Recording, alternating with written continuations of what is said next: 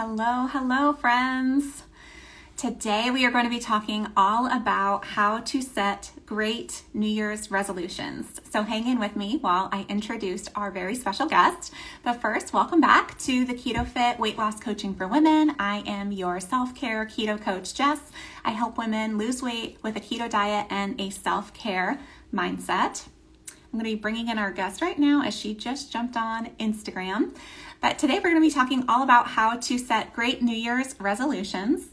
And actually 77% of people actually give up on their New Year's resolutions after the first week. Welcome, Carly. Thanks for being here with us. Hi, thanks so much for having me. It's so fun to be here. Absolutely. I was just introducing you and sharing the statistic that you have up on your website about 77% of people giving up on their New Year's resolutions within the first week, but you say that there's nothing wrong with them. It's just the way that they have been taught to think about themselves and their goals. So I'm really, really excited to dig into this with you today. But first, I was just introducing my audience. You are a New Year's resolution coach. You are a certified life and weight loss coach. Would you tell us your story about how you got into coaching and why this particular niche? What got you passionate about this? Yeah, absolutely. I think that my story makes much more sense from the perspective of where I'm at now. I think kind of at a lot of steps along the way, I was kind of not really sure where everything was heading, where it was all going to lead to. But I always say that my story started when I read The Happiness Project by Gretchen Rubin several years ago. Such a good book. Yeah. Yes, it's one of my favorites. And it really got me into the personal development space and opened my eyes to those little tweaks and changes that we can make to move closer to the things that ultimately we want. And so that sent me down a path of reading a lot more, starting a blog. Along the way, I started a professional home organizing company, and I loved that, getting to help people transform their lives by changing their external environment and cleaning out their closet or organizing their pantry. It was so much fun. But I realized that even though we were doing the things that I thought would allow people to have the time and space to make progress on those things that really mattered to them, they still had something in the way. They weren't taking those steps to go skiing on the weekends or to get down on the floor and play with their kids, even though those are the things that they really said that they wanted. And so somewhere along the way, I started listening to more and more podcasts and reading more and more books. And I found the Life Coach School and started coaching the clients that I was helping organize. And I realized, this is the key. This is the tool that people can use to break down those barriers that they have. And so I went on to get certified by the Life Coach School as a certified life and weight loss coach. And it has been such a fun journey. And now I primarily use those tools just with coaching clients, but I have them in my back pocket too for any organizing clients who need that help as well. But it's been so fun to get here. And now looking back as a New Year's resolution coach, it's so fun to see how my journey started with reading The Happiness Project and how Gretchen Rubin changed her life over the course of the year, kind of through her resolutions that she set up during that book. And now that's exactly what I do, what I help my clients with. And how I came to resolutions. I've always loved resolutions. I haven't always kept them though. So that's something that I will admit to, not something I've ever been perfect about. So I can relate and I can empathize with the people who it just seems impossible. But along the way, as I started to keep them, I started to realize what a transformational container it is to say, to be able to take a step back and look at the year ahead of you. And a year is the perfect amount of time, I think, because you can accomplish so many big things in a year. You can make big progress on big things, but you can also accomplish a lot of little things along the way. And it's not your 5 or 10-year plan that can kind of seem a little abstract and out there. It's something that most of the time we can strategically and tangibly kind of get our arms around and really understand where we want to be at this point next year. And I also liked the idea of not getting so niche down to just helping people start a business or just helping people write a book. I liked that all of those things could be encompassed within helping someone with their resolutions. And really, we need the exact same tools and strategies to keep any resolution, whether it's weight loss or writing a book or getting to the point where you can run a marathon. They all require the exact same tools. And so being able to share those tools within the context of whatever resolution someone is setting then gives them the knowledge that they need to reach any other goal in any other year. Yeah, absolutely. Thank you so much for sharing all that. And I can tell that you are multi-passionate. Oh, yes. I am too. And I'm sure a lot of your clients are multi-passionate and have a lot of variety of goals that they want to knock out within the course of a year. But first I wanted to ask you, because it's so interesting that you were working with home organization, right? And so you're going into people's homes, you're actually doing the work with them to change their outside atmosphere. And a lot of times people think like, oh, well, my home is my obstacle to being the person that I really want to be. All of this clutter is just getting in my way of doing the things that I really want to do, like spending more time with my kids. If I didn't have to clean up all this crap all the time, and if my home was a little bit more organized, then I totally would spend more time playing on the floor with my kids. But you're saying that then these people still weren't doing it.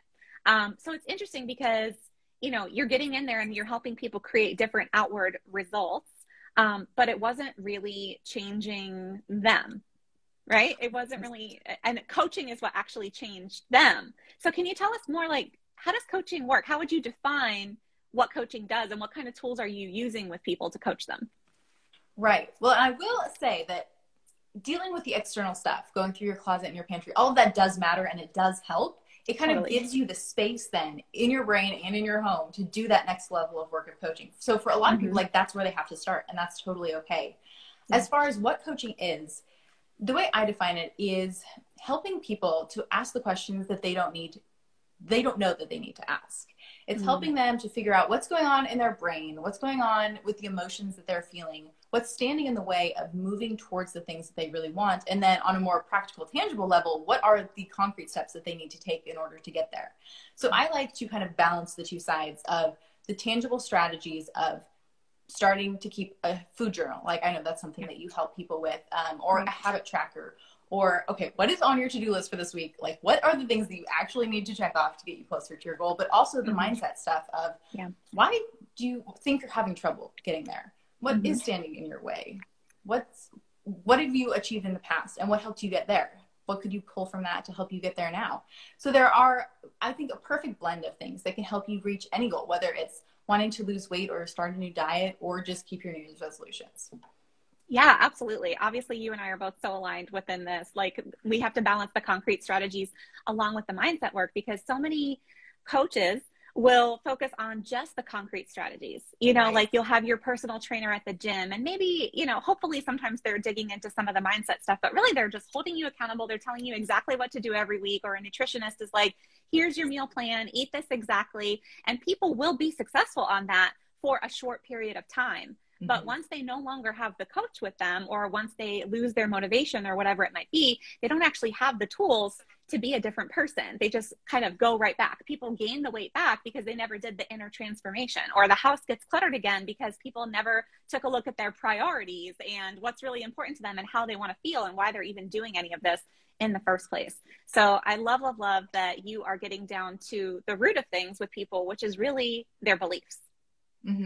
Yeah, that's the thing that really drives everything else. One of the things that I know that we say a lot in my coach community is that your thoughts create your feelings. And so a lot of people think it's the other way around, that your feelings kind of drive everything, and they do drive your actions. But it's when we can really break things down to that thought level of what are the things that you believe about yourself and your goals and your past and everything that's got you here, and whether you can even reach that goal that you're working towards. It's that belief level that is really where a lot of that mindset transformation is going to take place. Yeah, absolutely. Okay. So you're multi-passionate. I'm multi-passionate. I'm sure your clients are so multi-passionate. They're coming to you and they're probably like, I want to do this. So if you have a client that has multiple goals that they want to work on, they do want to write a book, and they want to lose some weight, and they want to spend more time with their family, and they want to take up skiing, right? So they have all these things that they want to do. And of course, a year is a long time. So do you recommend that people just focus on one goal at a time and go all in? Or is it more like do a little bit each month towards all of the goals? What do you think? I let people choose, because I'm someone, like you said, I'm multi-passionate. So this year I had my 21 for 2021 list of the 21 things that I wanted to achieve. And so to me, that was like a good blend of big things and little things. And I launched a podcast, but I also just like got some new plants for my house. And they were both things I wanted to achieve. So they were both on my list. Yeah. And I like having multiple things, because when I feel like I'm not making a lot of progress, even if I am, like, I didn't launch my podcast this year until September. So I'm glad I didn't wait until September to finally have a big win when it comes to keeping my resolutions. Right. Yeah, I was able to check off a lot of little things along the way and build momentum that way. But some people, like, if they really do have one big goal, like they want to write a book or they want to write a marathon, and right now the only kind of marathon they're doing is like that new show on Netflix. Like, if they're that far from reaching their goal and it just feels completely impossible, then that's a time when I'll work with a client and say, well, maybe we just want to focus on this one big thing. Because when you have that singular focus, you are able to really speed up your progress. But some people don't. Some people have a bunch of things they want to focus on, and I think that's okay too. I don't think there's one right way.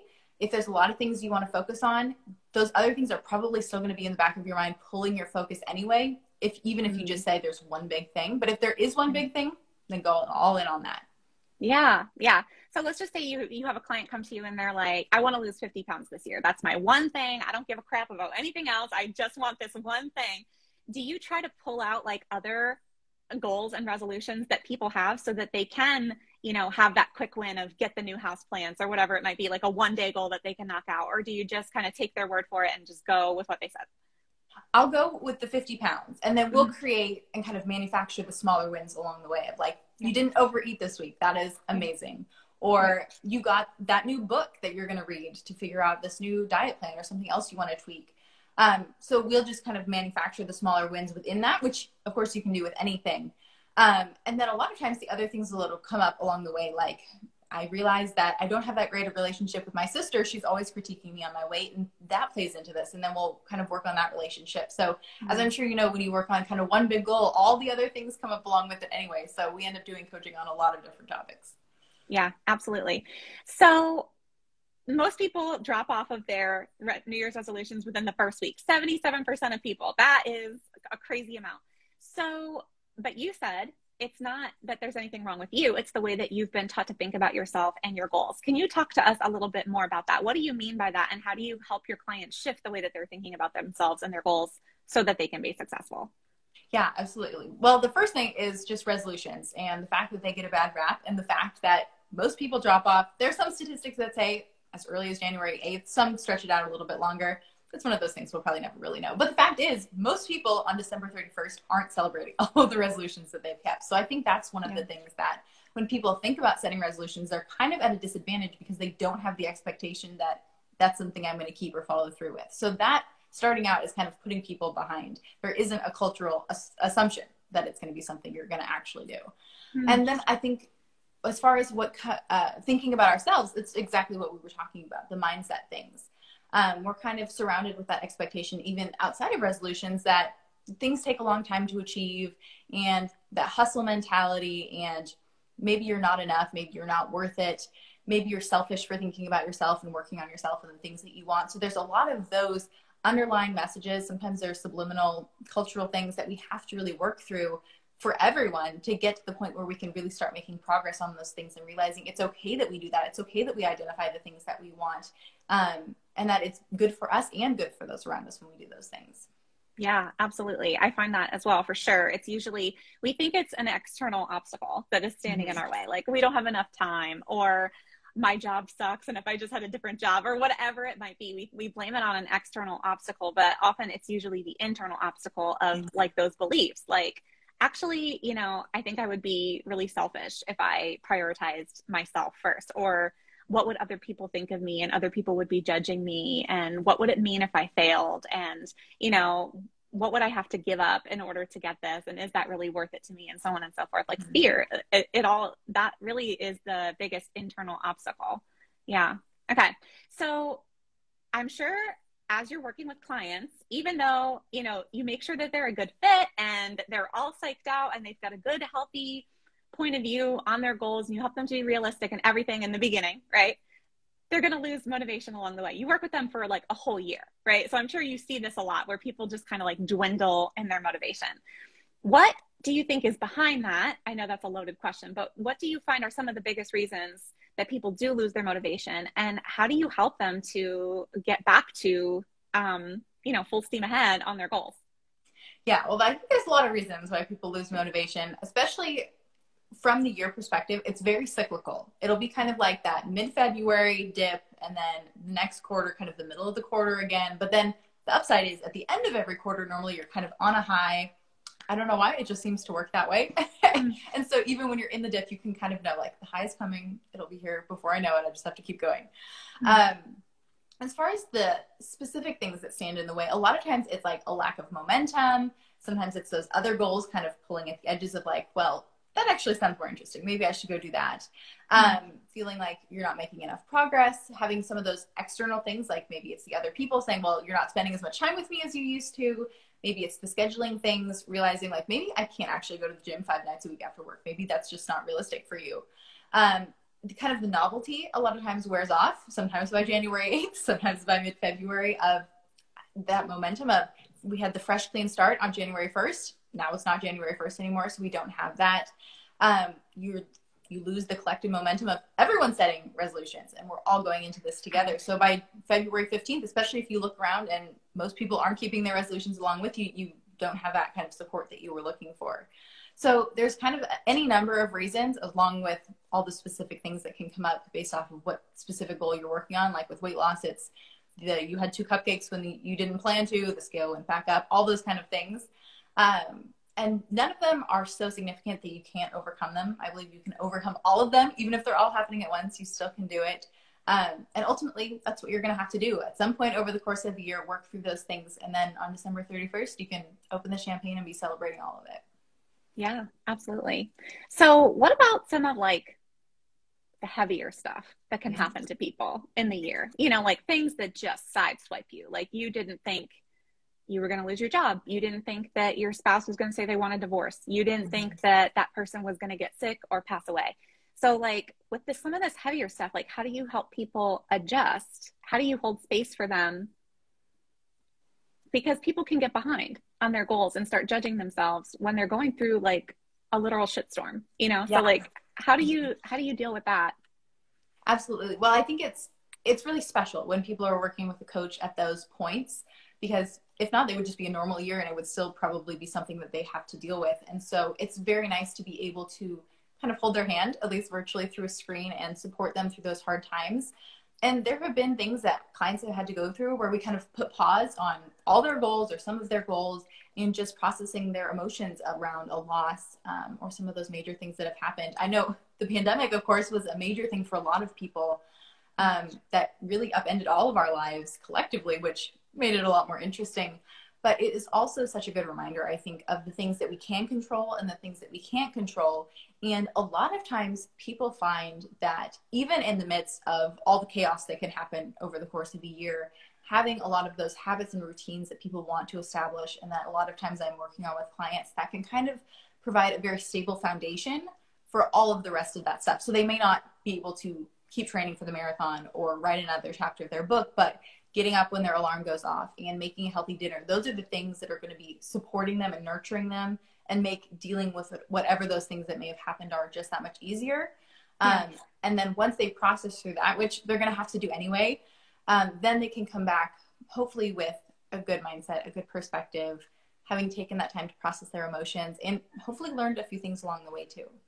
Yeah, definitely. I love that answer. So basically what I'm hearing you say is that when something like that happens, maybe you help the client to press pause on some of the big, hairy, audacious goals, you know, that are going to like take a lot of time in life, like sitting down and writing 2,000 words a day in your book. You said you were going to do that, and now mom is sick, you know, but the daily rhythms, the daily habits of self-care that you've established, like your morning routine, or, you know, eating, getting the sugar out of your life, or just whatever it is that you're trying to do to try to maintain those things. Cause those things are actually going to be the rock that's going to hold you steady and help you to be more stable as you're walking through the storm.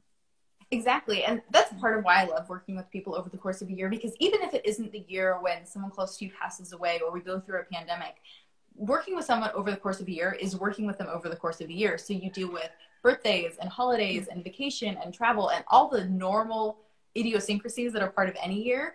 And so you're learning how to still work towards your goals, either around those things or through those things or with the help of those things. And those are the same skills that then you can use if something larger happens that you have to deal with. And sometimes people need the voice of their coach to remind them, it's okay. You can take a break. You can slow down. If you need to deal with something else, that's totally okay. And it's probably better to do that now than down the road when it's probably still going to be in your way and something you have to deal with. Yeah, for sure. Actually, you know, I was just telling one of my clients the other day who she had an unplanned deviation from her food plan. And we've been working together for a few weeks now. And sometimes people can be really judgmental of themselves because they're like, oh my gosh, like I'm even working with a coach. Like, what the heck is my problem that I'm still, you know, doing this stuff, even though I'm working with a coach? And you know, I tell them like, you know, it's actually good. I find the people who have deviations even while they're working with me, tend to be more successful in the long run than people who were just perfect A+ students Mm-hmm. while they were working with me. And then they decide like, I'm good now. Like I've developed all of the, whatever that I need, but they never actually had a deviation. It's like, people who get engaged without ever having had their first fight. Like, it's just like, but do you really know that person yet? You don't know how they fight. Have you met their family? Yada, yada, yada. Because, being able to go through the hard times is when you develop the tools, right? So I love that you're saying like, it's actually good, even though you're going through something that sideswiped you, like you have a better resource with you to have a coach there by your side. You were going to have to go through it on your own anyway. And so that's kind of the philosophy that I have with my clients too. If they have an unplanned deviation, even while they're working with me and we're going over all these things and whatever, like that's such a great opportunity to then explore that and dig deeper and say, well, what really happened? Like, and ask those questions that you didn't know you needed to ask, because you wouldn't ask yourself that if you just deviated on your own. You'd probably just beat the crap out of yourself again and try to get right back on track without having, deeply explored it. So I love that. That's such a great way to think about it. So question, do you only work with women clients or do you also work with men? I have worked with men. I have coached men in the past. I predominantly work with women, as you mentioned going to my website. So it is predominantly pink and sparkly. Yes. So not a lot of men are really on board with that image, but that's okay. And I have worked with men in the past. It's pretty similar. I think the biggest difference I noticed between the men and women is kind of the types of goals that they go after, which is just sort of interesting to observe. But we all have a lot of the same mindset issues. So we all we all have to work through them the same way. What tell us more about the differences like between the types of goals that you see men pursuing versus women.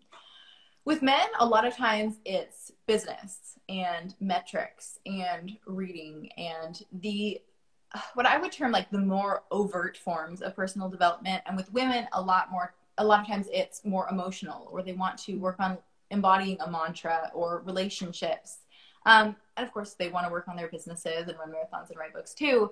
But a lot of times it's coming at it more from the feeling as opposed to the achievement and the accomplishment associated with it. Of course, there's no hard lines there, but that's just something that from my limited perspective of working with men, from what I have noticed and observed. Yeah. And so that makes sense. I mean, we all have a balance of masculine and feminine energy, of course, but we all have different social conditioning pressures and things like that as well. So that's not really surprising to hear. I'm sure for most of the women listening, they're like, yeah, of course.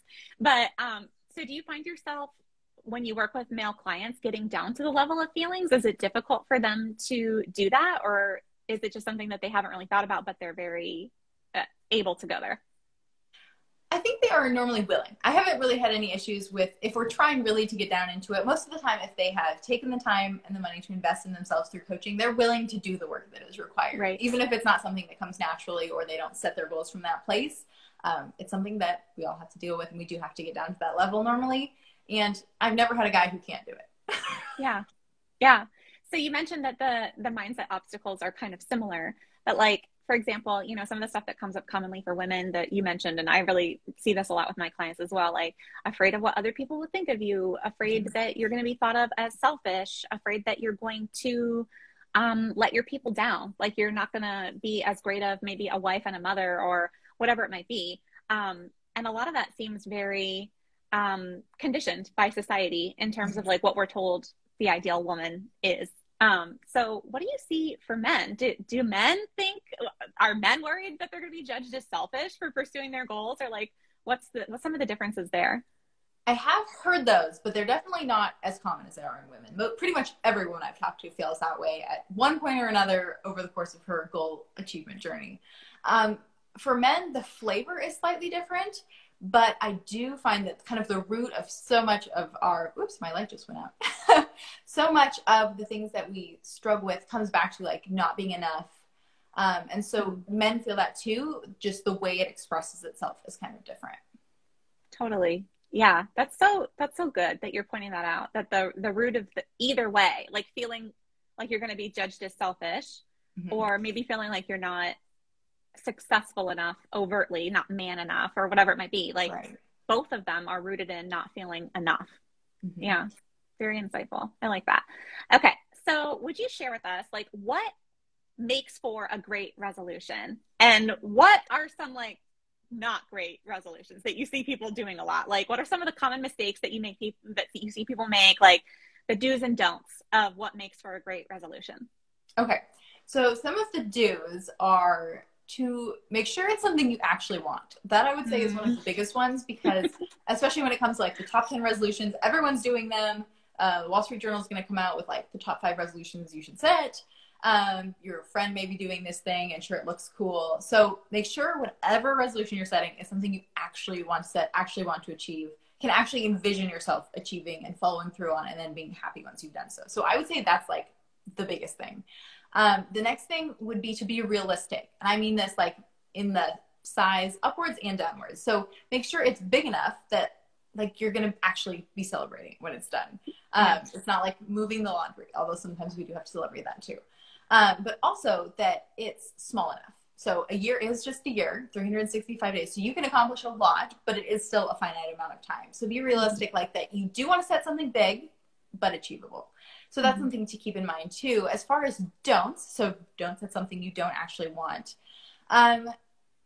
Don't set something that you already know you're not going to keep either. I think that is the biggest thing. It's the biggest detriment to your self-trust to set a resolution to say that you want to do something and achieve something, but ultimately know in the back of your mind, like, that's not really going to happen. And I think that's the perspective that a lot of people come into resolutions with, that I'm going to set this and say this, maybe because other people are doing it, maybe because other people are expecting me to, but to secretly know it's not actually going to happen. So that's what gives resolutions such a bad rap, I think. And also then what harms our self-trust when it comes to keeping our resolutions, but then ultimately keeping any other kind of goal as well. Yeah. Can I press you here? Because what I'm thinking, of course, I'm a weight loss coach, and you're a certified weight loss coach too. So I'm sure you work with people on weight loss goals in addition to lots of other weight loss goals. Lots of other goals, sorry. But the thing that when you said, don't set something that in the back of your mind is not really going to happen. So one of the biggest things I ask all of my potential clients when they're doing like their free call with me, like deciding, are we going to work together or not? I ask them like, what are your fears and hesitations about working together with a coach? And they always say, I'm afraid that I'm going to fail, that this isn't going to be any different than all of the past times that I've tried to lose weight. So how can we separate I know that's not what you're saying. You're differentiating from that fear of failure, fear of letting yourself down, looking at all of your past mistakes and not really believing in yourself. I know that's not what you're saying, but what are you saying, and how do we differentiate that from this? Yeah. So the example that I always use is like running a marathon. Like, I don't really want to run a marathon. Like, to me, that sounds like the worst achievement ever. No desire to do that. I commend anyone who does it, though. I'm completely amazed by them. But I really have no desire. But it's one of those things that you see people posting that kind of their finish line photos on Instagram, and it sounds really cool and it looks really great on a resolution list to be like, this year I'm going to run a marathon. But it's one of those things that I know I really don't want to do. It's one of those things that if I put it on my list, I'm probably not going to follow through on. Like, I can be pretty confident that that's not going to happen. Whereas last year, we're to the start of 2022, but in 2020, I intentionally made the decision. I was like, I'm not going to write a book this year. I know I want to write a book, but I don't know what it's going to be about. I'm not going to write it. And then a couple weeks into the year, I had an idea. And then in 2020, I ended up writing a book. So that's something that's like the exact opposite of knowing it's something I want to do and achieve, and then getting it done, even though I didn't really plan to. So it's that idea of you are ultimately going to go after those things that you really want. And so just take the time to make sure that it is in alignment. And I do that with clients a lot of times by helping them cast a vision for their future. So with resolutions, it's really on December 31st of next year. So for us, it's 2022. Where do you want to be in space and in your life? What do you want to have achieved? What kind of person do you want to be? What do you want to have learned? Who do you want to be with you? And so being able to get really granular with that is very helpful in determining the resolutions you need to set and the things you need to do in order to get there. And so I think that's the key. Being able to say at the end of next year that I've run a marathon is not really part of that vision for me. So I know it's not a resolution that is going to be in alignment with that. And so it's not something that I really want to pursue or set. Yeah, absolutely. So basically it's kind of getting back to this idea of like, don't do shit you don't want to do. Right. Because we feel so much pressure around this time of year to set a bunch of goals because it's New Year's resolution season and that's what everybody's talking about. And, oh, what should I do? And, you know, everybody in my office is going to run a 5K in February and they're all doing the couch to 5K. I'll do that too. Like, just because you want to be part of the group or you want to feel like you are doing something to set a goal for yourself because you should. But really, if it's just motivated based off of something that you feel like you should do or you feel like you have to do, you are going to eventually rebel against that. Yeah, I just did a podcast interview, actually. I think it wasn't an interview. It was a solo show, and it came out last week, I think. And it was talking about the difference between what we want and what we wish, and setting goals from want-making energy or just kind of that wish energy. And one is ultimately going to get you where you want to go when you have a true desire, when it really is something you want, when it's in alignment with those desires that you have, when you have a really powerful why, as opposed to the things that we wish for or that we think we should do or that other people do or other people think we should do. Those are the things that ultimately probably aren't going to be enough to drive us all the way to where we need to go. Yeah. Yeah. So how do you help your clients differentiate, like, what should they focus on this year? So for example, you were like, I want to write a book someday, but not in 2020. And of course it ended up changing, but like, what type of questions did you ask yourself, or how did you come to feel peace about that, about like, I'm actually going to focus on these things this year. And even though this is a real want, it's just, I'm not right now. How do people figure that out? Well, for me, since I like to set kind of that wide spectrum, I knew that it was 2020. So little did I know what was coming, but I was finishing up my coach certification. So I knew that was like one of my big things. I had plans to continue to grow my organizing business. So I already knew that I had a couple big things in place. I knew I was going to be moving. So those were the things that were like front of mind that I knew were going to happen. And so I set my littler goals kind of in alignment with that. And I figured, I don't know what I want to write about. I don't want to put a lot of pressure around this goal in particular. I know it's going to happen someday. This probably isn't the year for it. So I just kind of let there be enough space for me to then have an idea of what I wanted to write about and go from there. And then, of course, I ended up having lots of time to work on writing my book. So it worked out. But sometimes you just need to give yourself that space of realizing this is the stuff that's in alignment this year, and all that other stuff I want, maybe it'll be in alignment next year. It doesn't all have to be this year. And sometimes there are those steps you have to take first to then be able to take those other steps that ultimately you want. You may want to grow your business to 100K, but maybe this year your goal is to get certified and make it to 10K. And that's okay. Yeah. It's just a stepping stone on your way there. Yeah, absolutely. Have you ever read Big Magic by Elizabeth Gilbert? Yes. Yeah. So like, what you're talking about with the book thing, like it almost reminds me, there's this section in the book where she talks about like ideas, like how does she know what book to write? And it's, so she kind of like talks about ideas as being spirits or these fairies or these own little entities that are just kind of flying around the universe. It's like something that wants to become manifested into reality was the book that you were supposed to write. And it's almost like that idea has like a little soul of its own, and it doesn't really care who writes it. It's just going around and like tapping people on the shoulder, like, do you want to write me? Do you want to write me? And so it's such kind of a fun little thing to think about, like that you had flirted with the idea. Like the idea had tapped you on the shoulder and said, do you want to write me? And you were like, yes, but now's not the right time. And then the idea comes back around and taps you on the shoulder again because it knew that it wanted to be written in 2020. Like, it's just kind of a fun way to think about things. How do we balance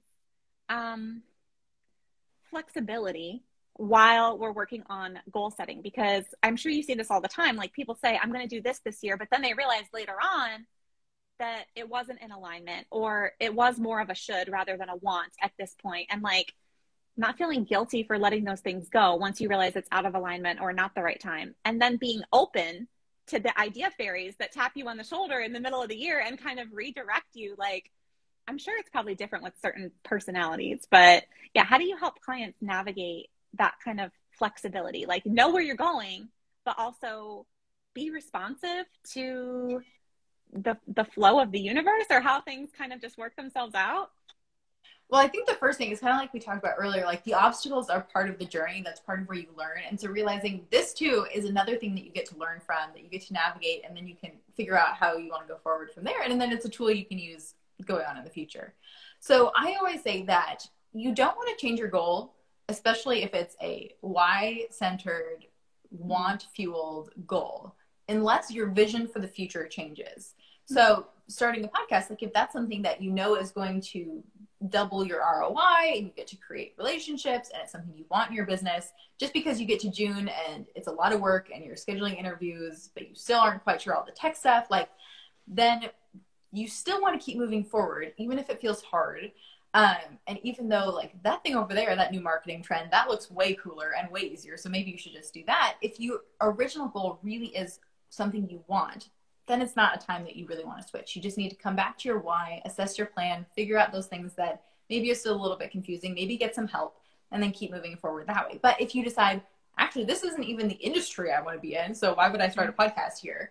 Then that's okay too, especially if the thing that now you want to go after is want focused and has a very strong why. Then it's just taking the time to realize that, giving yourself the grace that, okay, now I have new information, that that's actually something that I want to do. It's okay that I leave this behind. I also remind clients a lot of the time that nothing is ever wasted. So the work that you had to go through to get here is now what's going to enable you to get there. And sure, there'll be other steps along the way, but everything you've learned along the way is going to be so valuable in that new direction or going after that new goal. And sometimes it's just, they realized that instead of reading 3 books a month, maybe it's only manageable to do 2. And that's okay too. It's something that you don't know until you try and start taking those steps forward. And you can always go back and like tweak your resolutions that you wrote on January 1st if you need to, because 2 books a month is still something to celebrate. Yeah, absolutely. And like what you're saying with the why behind it, like, why do you want to read 2 books a month? Right. Like, is it because, you know, so-and-so read 40 books last year and you're trying to keep up with them and prove that you're just as smart as them, or is it because you really value learning and personal growth? Like, okay, so you want to feel like you're learning and you want to feel like you're growing. Like, do you feel like you're learning and growing from reading the 2 books a month or the 1 book a month? Great. Then you've accomplished what you set out for. Like, we think that we want the accomplishment, but really we want the way that we're going to feel or the way that we think we're going to feel as a result of having accomplished it.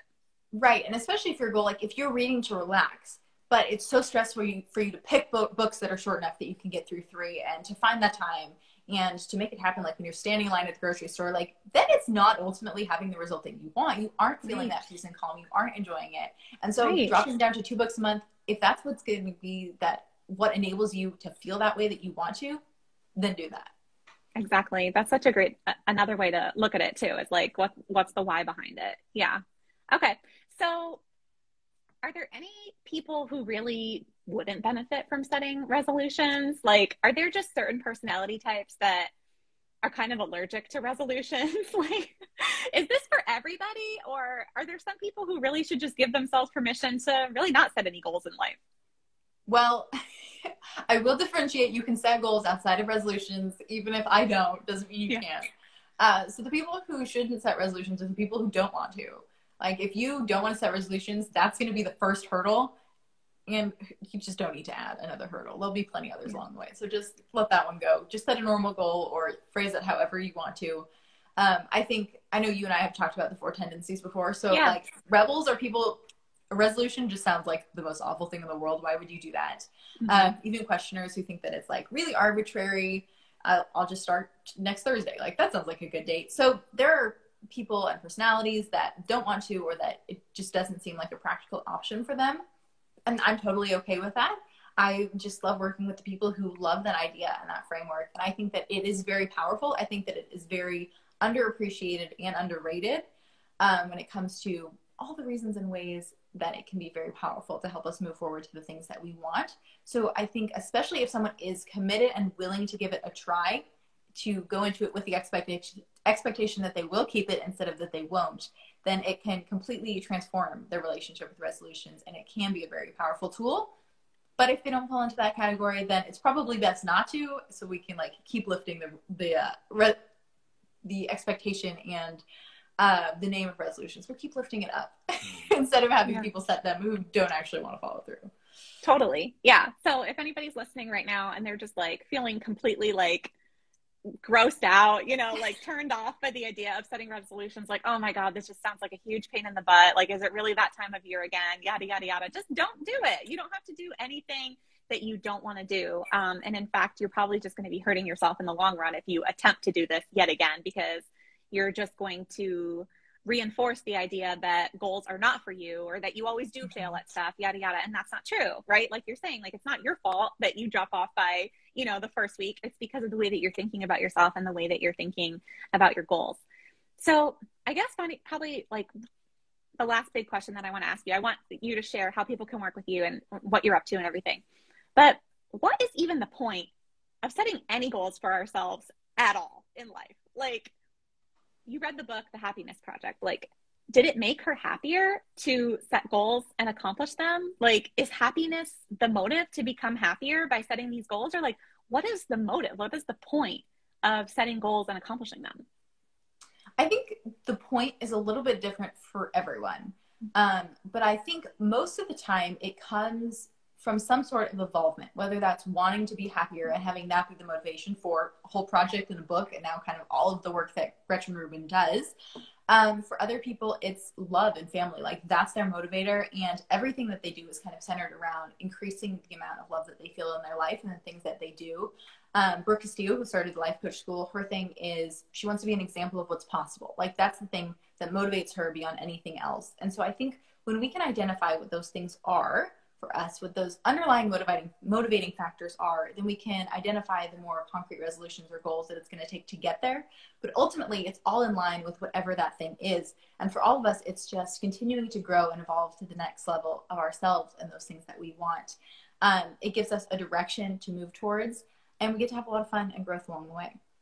Yeah, absolutely. It's basically just like, I think the underlying premise is that you really have to believe that you create your own reality. That, you know, like we're talking about thought work and everything with coaching, like that your thoughts create your experience of the world, and, you know, your behaviors are driving your results. So if you're unhappy with your results, and if you hate your current experience, like, you have the ability to change that. And it kind of requires a belief, you know, like, I'm sure some people who don't believe that, you know, that's the thing that really needs to be addressed. Like, a lot of people have this mindset of like, oh, life is just happening to me, you know, like I'm just kind of sitting in the passenger seat and somebody else is telling me what to do or whatever. And like, this is a very real way that people feel about their lives. And so a lot of times we can feel hopeless, especially at the end of a year when we're looking back and we're nowhere near where we thought we could be. What would you say to those people, like, who just need to hear, like, no, you really can change your life? Like, can you share with us, like, what you've seen as a coach, like, that really speaks to that you really can change your life? Well, you really can change your life. It's true. You have the power, especially with all of the tools that are out there, free and paid and otherwise. There is so much knowledge and resources that you can use to change your life in whatever way that you want to, whether you want to set a specific resolution or you just want to love yourself more or be more active in your community. There are so many tools and resources that you can use to do that. And I bet, looking back over the course of the year, even if you feel like you didn't make progress on a lot of the things that you wanted to, even if you feel like you didn't check off those big goals that you had, even if you feel like next year is going to be no different, I bet that you can look back and see specific things that you didn't do or did achieve, or ways that you grew, or that time you handled that hard situation better than you could have ever expected. And so looking back, I'm sure that there are things that you can identify. And part of resolutions, I think, is the champagne and the confetti and taking the time to reflect and to celebrate those things that you've accomplished. And that is so important to be part of the foundation of setting your goals and resolutions for next year, whether you call them resolutions or not. To be able to know that you can celebrate. That's another thing that I'd love to reflect on self-trust from that perspective, because we say, when I write that book, like, that would be so cool and I'm going to celebrate so much. And then somewhere along the way, it just becomes like 1,000 words on 1,000 words on 1,000 words, and it becomes inevitable. And then you do it and it's just kind of a shrug because you knew you were going to do it and you did. But taking the time to celebrate your accomplishments and to honor how far you've come and how much you've grown is such an important part of the process.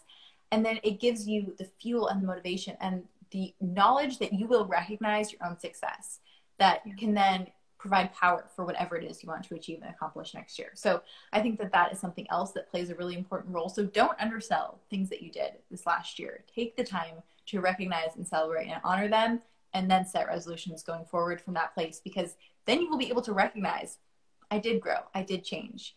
I am in control of at least some of the things in my life. And look back, early pandemic, see how far you've come in the last 18 months. and recognize the things that you've changed and the ways you've been able to grow, and think of how much more you can change in the next 18. Yeah, that's so good. So good. So for anybody who's listening right now who is like feeling really unmotivated to even think about 2022 goals because you're beating yourself up for not having accomplished your 2021 goals, your homework is to take out your journal this week and actually reflect on all the things that you have done and all the things that you have made it through, and celebrate those things, because we will repeat what we reward. Our brains love to receive a reward. And so that's going to really bolster your motivation. If you don't feel at all in a place to even think about 2022 goals because you don't have that belief in yourself, well, the first way to get to that is actually to look back and celebrate how far you've come, and maybe even zoom out from 2021, you know, like look back over the past 5 years or whatever it needs to be, your whole life. You know, like give yourself some credit for all the things that you actually have made it through, because that is what is going to give you the right frame of mind to set good 2022 goals. Yeah, love that.